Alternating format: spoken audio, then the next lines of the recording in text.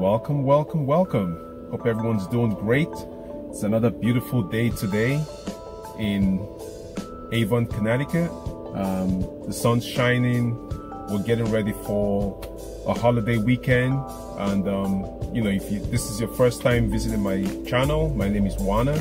And every week I try to share important content on strategies I'm implementing in my life to improve my personal finance, investing, and also my businesses. So thank you very much for being here. So my topic today, I'm just going to jump right in, is on why you need to plan your life and also live well. It's amazing how many people out there today don't spend enough time planning what the outcome of their lives will be. Okay, they've normally spent time, you know, researching things that they want to buy or trips they want to take, but they won't spend the time to plan their lives. Okay, it's unfortunate that most people are content with where they are, which is fine. I'm not here trying to bash anyone.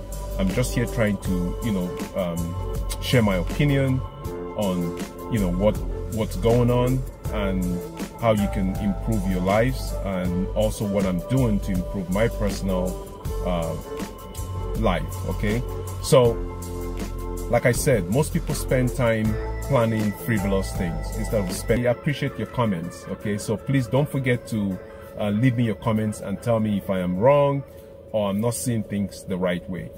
So what I feel I am interested in is in abundance. Okay, I don't feel you need to limit your life. If that's what you choose to do, then that's fine. But in my case, I want a life of abundance. Okay, you need to plan your life. I was just driving through a neighborhood, and most of the houses there are 800,000, a million plus. Okay, and this is in Avon, Connecticut. It's most of the areas here are kind of affluent areas, and basically I was saying to myself, somebody lives in this house, people live in these houses. Okay, and why do we keep telling people to, you know, minimize their life? You need to live life in abundance. If you look around you, I'm looking around myself right now, I see lots of trees, you know, I see lots of grass, lots of shrubbery, you know. So why should you live your life, you know, in a very small, minimal way? All right, you shouldn't deprive yourself of things. You shouldn't deprive yourself of living. All right, so if you want a future for yourself where you have abundance, you can afford to do things, you don't have any stress about money or things like that, then you want to start planning your life now. All right, and this is particularly true for people who are younger today.